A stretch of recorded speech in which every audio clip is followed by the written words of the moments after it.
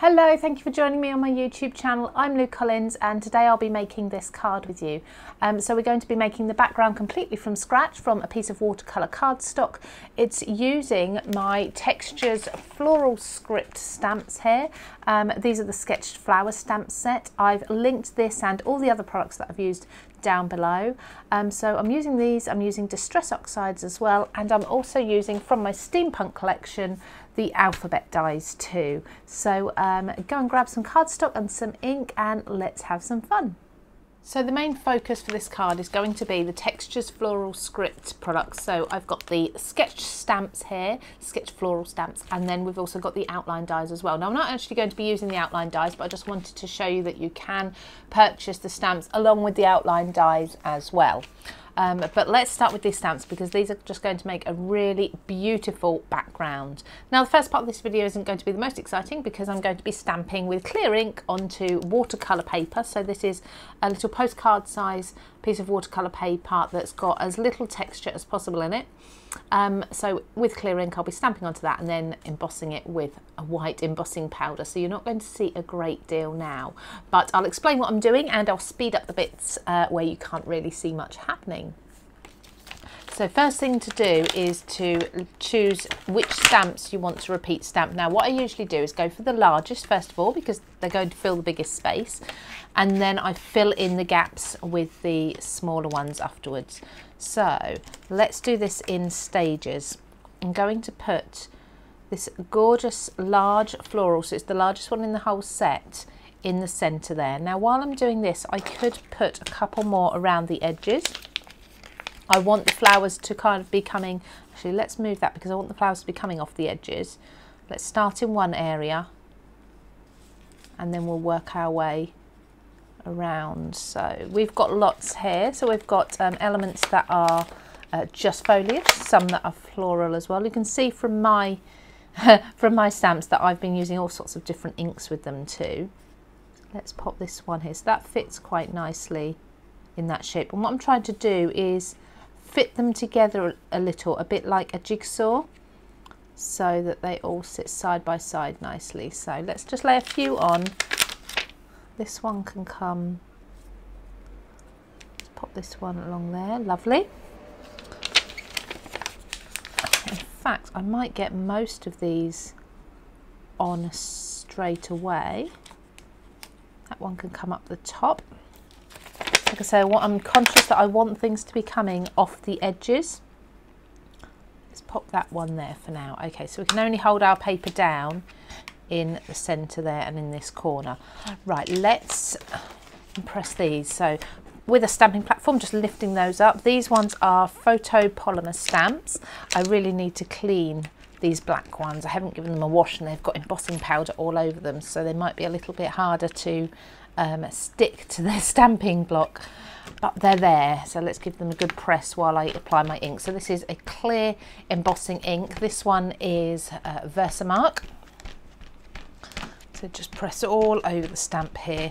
Now before I pop this onto the paper, I'm just going to dab over the paper with my anti-static bag, because this way I'll make sure that if I've got any finger marks, they're not going to pick up the embossing powder when we get to that stage. And it's a good idea here to emboss in stages as well, just so your ink doesn't dry too much and so you can see a little bit clearer where you're stamping.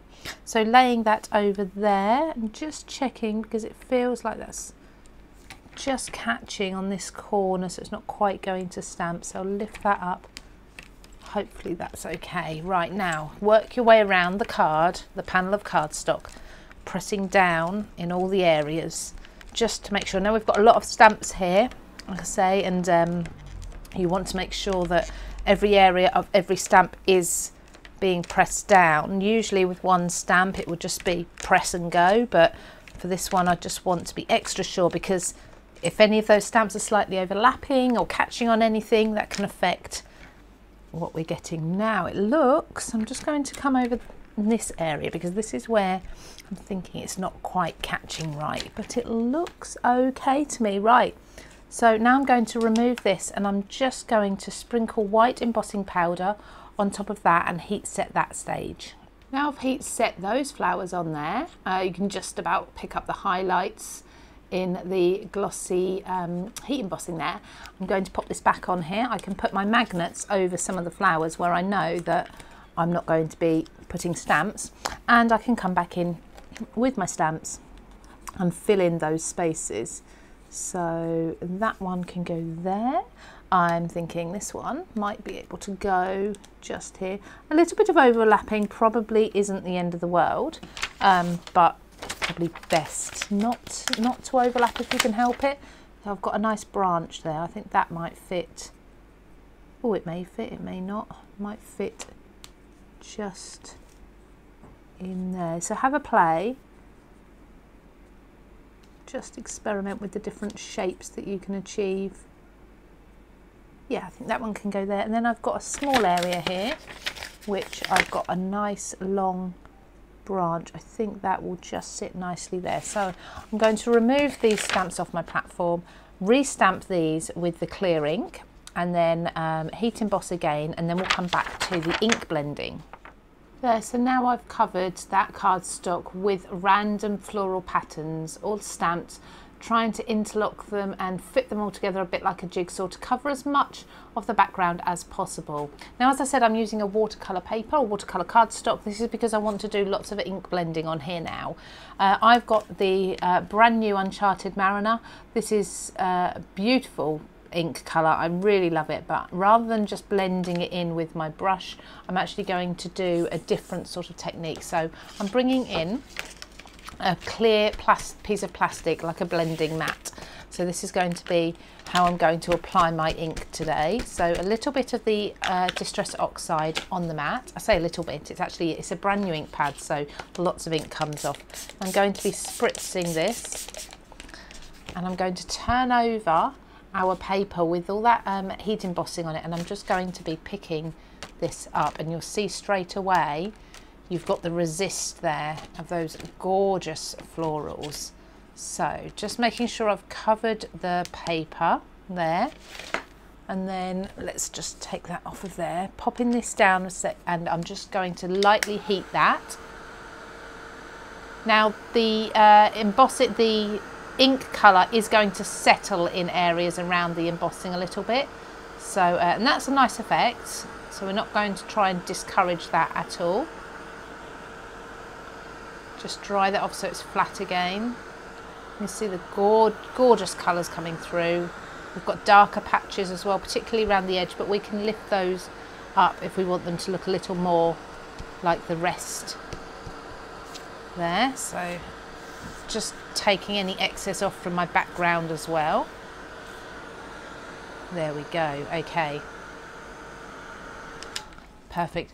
Now I am going to take a piece of dry kitchen towel, and I'm going to just buff over the heat embossing just to ensure as much as possible is off of that heat embossing. Okay, then I'm going to go in again. I think I'm going to add a little more ink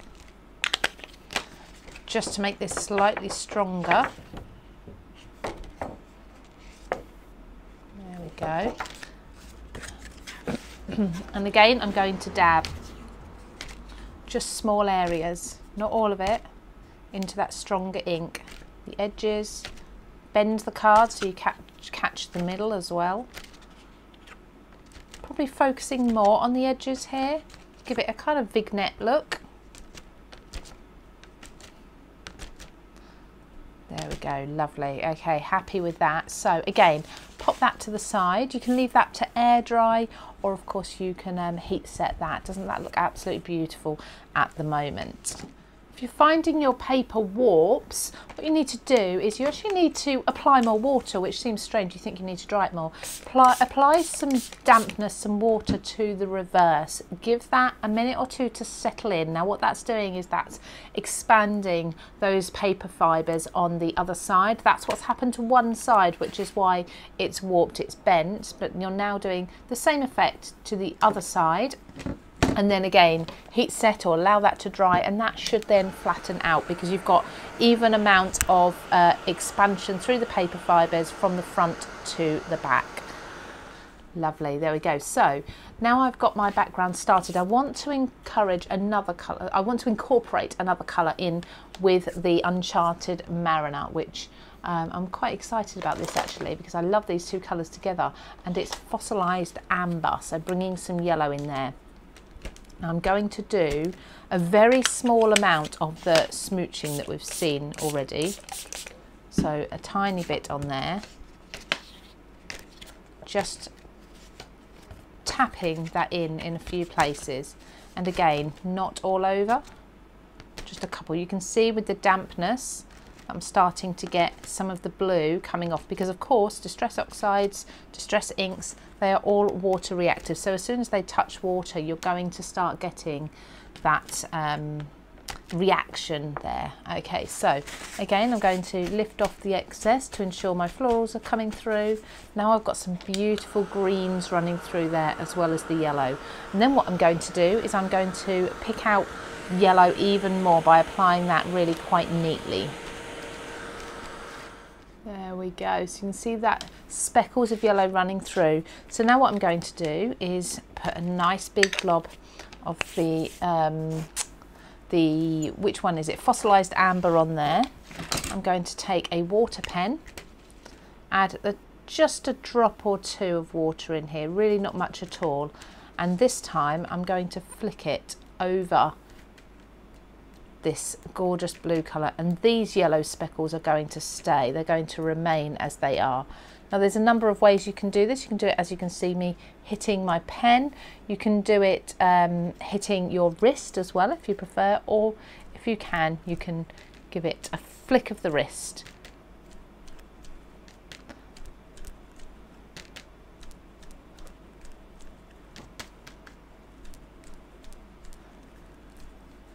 There we go. Now hopefully you can see we've got the lovely yellow showing through too. Now let me clean up, I'll dry that off, and then we'll do the next stage. Now for this we need to be clean, so that's some clean fresh water, clean paintbrush, clean kitchen towel. And what I'm going to do is I'm going to come in to the florals and just brush some clean water just into the petals, into the leaves as well. And I'm going to allow the water to sit within that gap that's caused, that sort of valley that's caused by the heat embossing. Just allowing the clean water to sit there just for a moment. Now, as I said earlier, the Distress Inks and the Distress Oxide ranges, they are all reactive with water. And as you saw earlier when I was popping my dried Uncharted Mariner onto the yellow, the water of the yellow, that of course was then reactivating the Uncharted Mariner. Now that just means that this is going to happen the same as I'm putting the water on. That's going to reactivate the colour underneath. So probably work on just one at a time. You may lose track of where you were, but you'll soon work it out. So hopefully that is all of that flower. I've put water in the petals and in the leaves. Clean piece of kitchen towel. Let's press this over. You want to leave that about 30 seconds or so minimum. And there we go. Lift that up. And hopefully you can see what's happened is that's lifted up some of the colour from the flowers. So I'm going to go round all of these. Now, I'm not going to worry too much about the smaller flowers because they can be really fiddly, but I am going to do the larger ones, the ones that are easier to get into, and remove the colour from those. You can also repeat this, so you can go back over some if you feel they're not as bright as you hoped they would be. Just add some more fresh water, and they may pull off a little more ink to make them even brighter.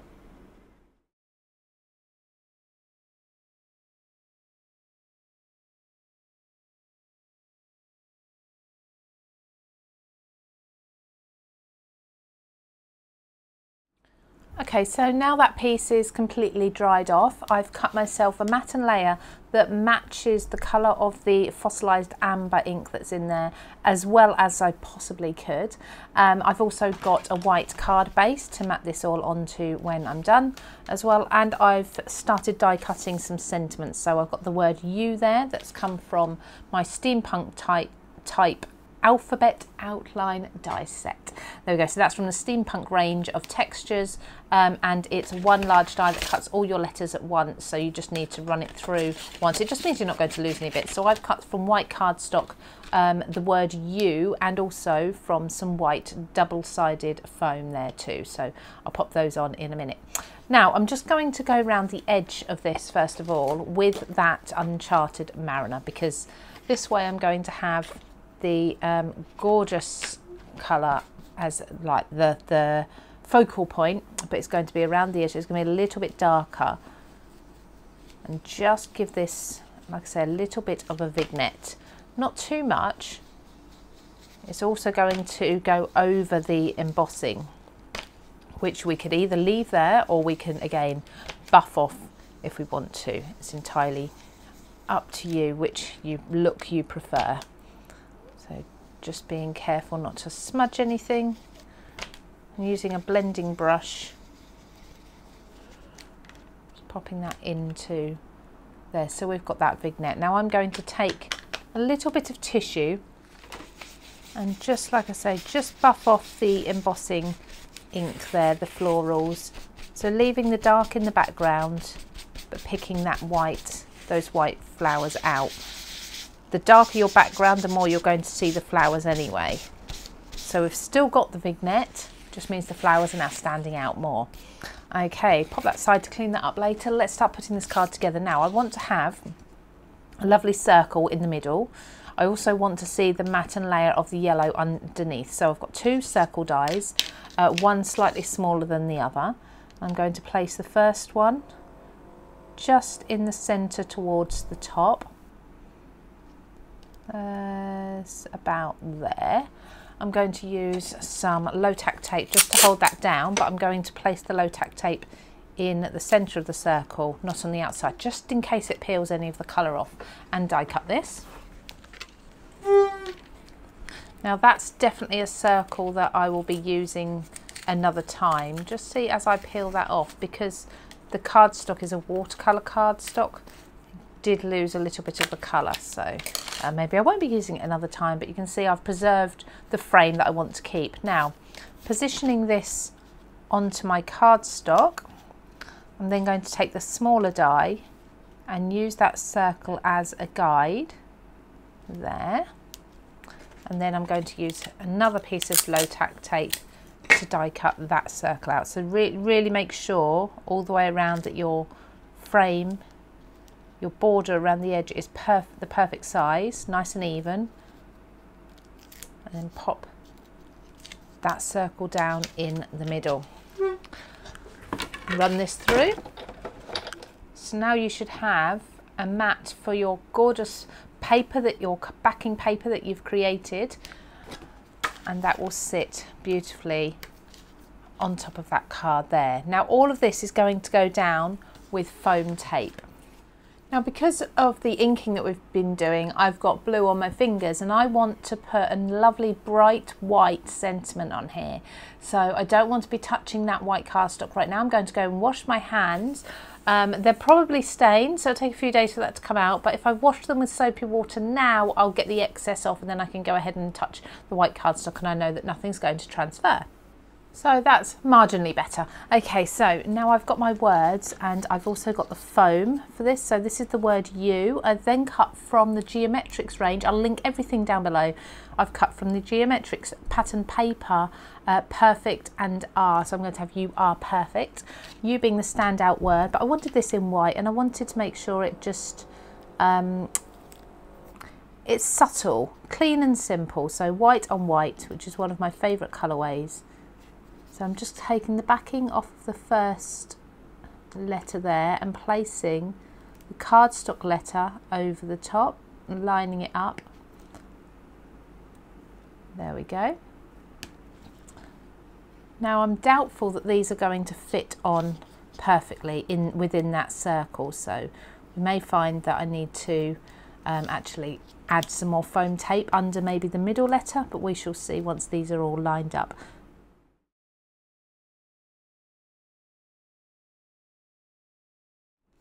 Now, as I thought, the Y and the U are just overlapping the yellow frame around the edge. Now, because I put the yellow mat on with some foam pads, that's then giving my sentiment a bit of a dip. So what I'm going to do is I'm going to cut another layer of foam for all three letters, but I'm going to snip the edges off the Y and the U. So hopefully that will all sit in there nice and flush.